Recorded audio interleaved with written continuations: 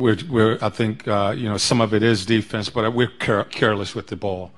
I think we had 13 turnovers in the second half, and those turnovers lead to transition points, transition baskets. Once again, they just kill us in transition with 27 fast break points, and we just got to do a better job of taking care of the ball, doing a better job of executing in our offense, really playing both sides of the basketball. They had 17 three-pointers as well. They moved the ball well and got a lot of open looks. Any thoughts about your defense against the three-pointer?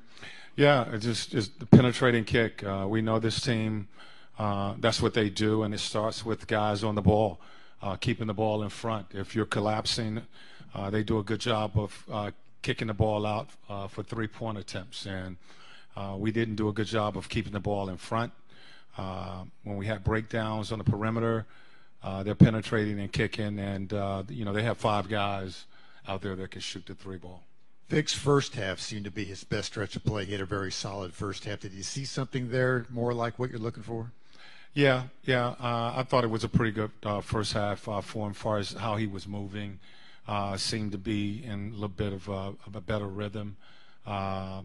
Second half, I thought, looked a little tight when he came back into the game. And just to confirm, he's not playing tomorrow, correct? He is out tomorrow. No back-to-backs. You did some different things with the rotation. Brogdon played all 12 minutes of the first quarter. McConnell used differently. Just looking matchups, or? Yeah, it was matchups. I was trying to keep. We had Malcolm guarding Siakam.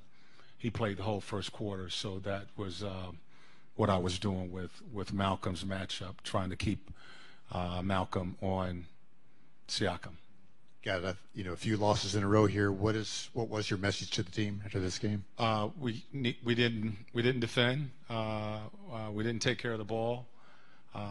These 2 games that we lost, we basically hurt ourselves the same way in both games. Let's get out. We got another one tomorrow. And the starting lineup tomorrow, what it was before Vic came back? Pretty much right now, we're hoping that Warren will be able to go, and we'll make a decision from there. Thank you. All right.